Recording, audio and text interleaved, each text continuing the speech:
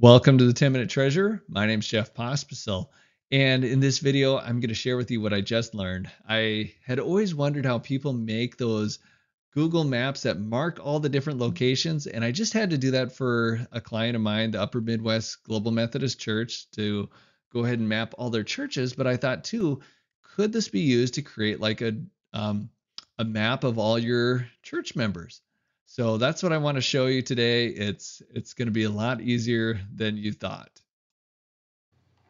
All right, here's where I actually created a map for the Upper Midwest Global Methodist Church that they put on their website. They wanted this to be public so that people could find churches.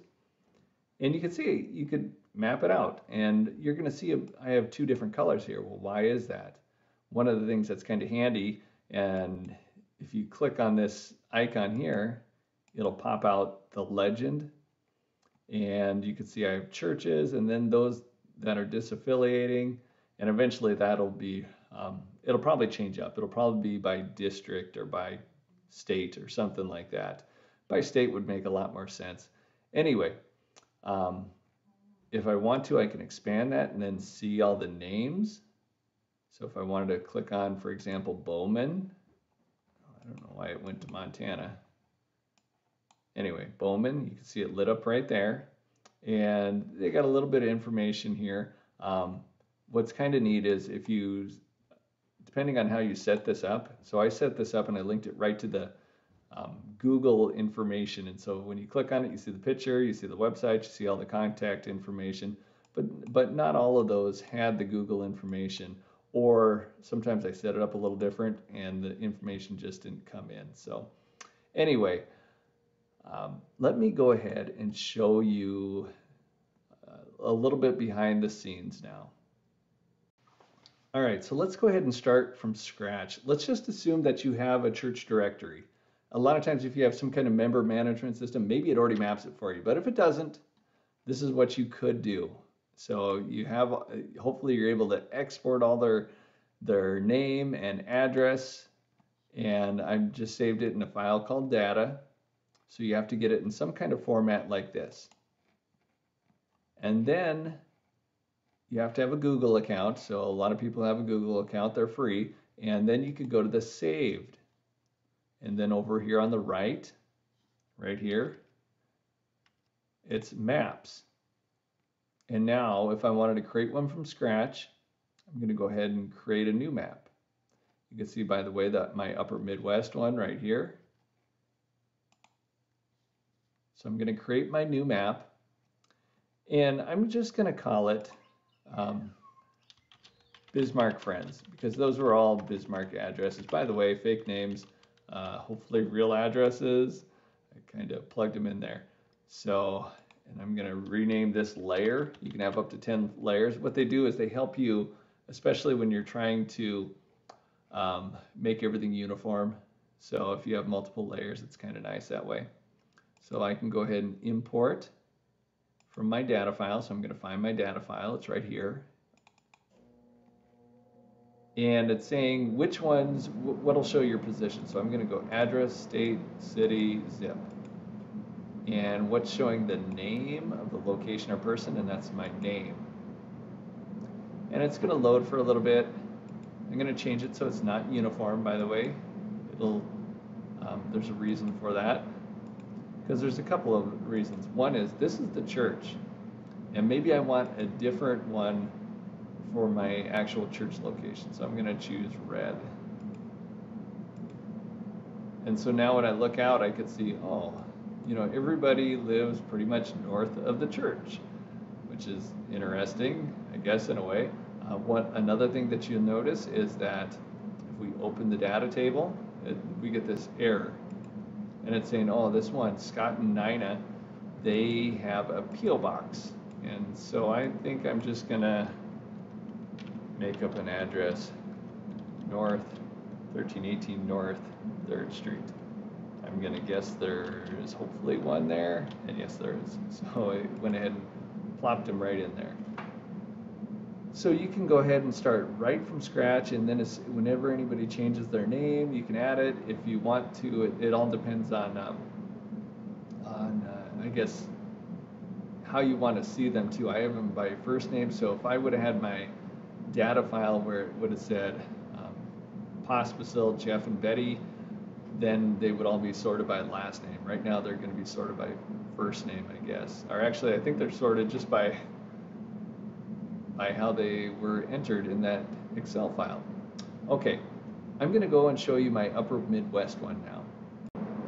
All right, so here we are back at Maps in my saved locations, and I'm going to click on it. If I click on Open My Maps, you can see the ones that I actually have.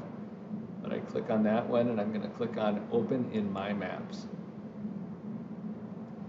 And now I can edit it. By the way, there's a lot of things you can go up here and edit. So when I click on it, I can click on the title and the description. If I want to have the embed code, I can get that right there. If I wanted to export it, I don't understand all this stuff, but anyway, I could do that. Here's where I have it set to uniform styles. So I could change it from uniform styles to individual styles. I don't know what sequence number is. I suppose it just populates the number based on how they're entered in there. Individual styles or uniform styles. What I like about uniform styles, by the way, first of all, too, I could also decide what shows up. So right now you can see the names by each of them. So I have it set to names for labels, but I could also do no labels. But I like the names there. If I wanted to change them all real quick, I just go ahead and click on that, and I could change them all to that color. Change them back before I forget what color they are. I'm colorblind.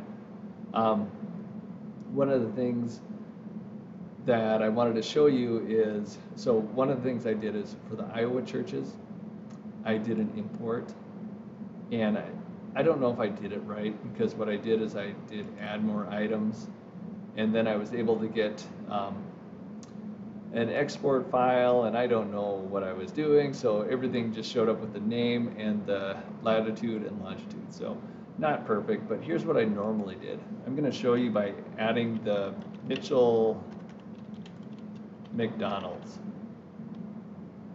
All right, so it shows up right here. So it'll show up in your search, and if you find it like that, guess what? That means it's going to be linked to the Google information. So everything's going to be linked, details from Google Maps.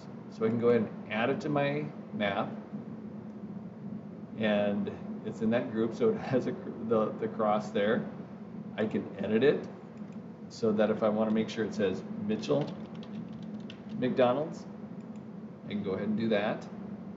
And now it's right there. So when I zoom out, you can see Mitchell McDonald's is right in my list. So if I wanted to add a picture of the McDonald's, you know, if I didn't have, if there wasn't a picture there, I could do that, but I'm just going to delete it. The other thing that I had to do was some of the churches that I had, they didn't have an actual, Google location, and that'd be the same way too if you add a person. So remember we did 1318 North 3rd Street in Bismarck. Oh, I better spell Bismarck, right? So it'll plot that for me, and then again I can add it, and if I want to, then I would change it. So this was Scott and Nina. And so if I was doing like a church directory, even if it was just private, I don't have to make it public, by the way. I can go ahead and add a picture and pull something up. I'm going to go ahead and delete that. So yeah, that's how you do this. And it's, I think it turns out pretty slick then. You got a nice map. People could see where everything's located. I could see how that would be useful for a church, especially if you wanted to plot all your congregants. It's a free thing. You don't have to pay some service for. And if you wanted to be able to share it, that's where you do it right here. So you click on share, and anyone with this link can view is what I set it to. Anyone with that link can view. Of course, if you embed it, then they can see it on the embed site, because that was right up here. And I could link that there. If you wanted to invite other people to be able to edit it, I think, you have to do that in a different place. I'm not totally for sure. One other thing I should show you. I just saw this before too, is you could change your base map. So if you wanted more of that satellite picture versus the map, or if you wanted different versions of the map, you could do that. Anyway, definitely worth playing around with, and I hope this has helped. So most of us, we're very visual people, and hopefully that will help you.